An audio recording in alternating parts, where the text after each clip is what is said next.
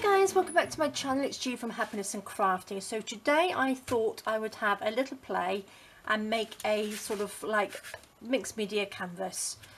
So what I have got some of my jelly prints, which I haven't done a video on yet, which I will get round to doing. So these ones I've just printed onto some tea stain paper. So I thought I would use these today as sort of like scraps of paper.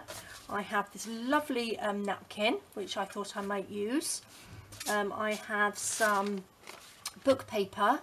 I have this other lovely napkin which I use all the time, which I absolutely love. And I also have some stencils. Now these are my new stencils. So this one is, these are Stamperia, which are absolutely beautiful. So I've got that one I might use. I have this one here. And I have this one here, so that's got a nice big love on it and some text on there, so I'll see which one I'm going to use on that.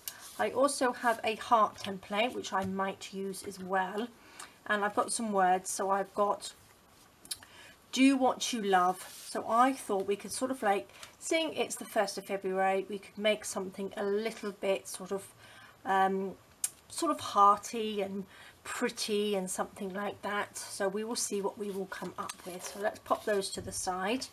I don't want it to sort of pretty.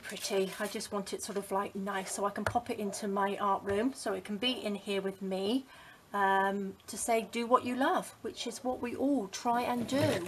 I also have some of my Distress Oxide ink. So these are the colours I'm going to be using. They're the sort of colour palette that I sort of picked anyway. I'll go through the colours as I use them. I have already popped down some gesso onto the canvas. So this is just one of my Arteza canvases, and this one is 8x8. So I'm going to use that. I have some relief paste, which I thought I'd do for the stencils, and I have some gel matte medium as well.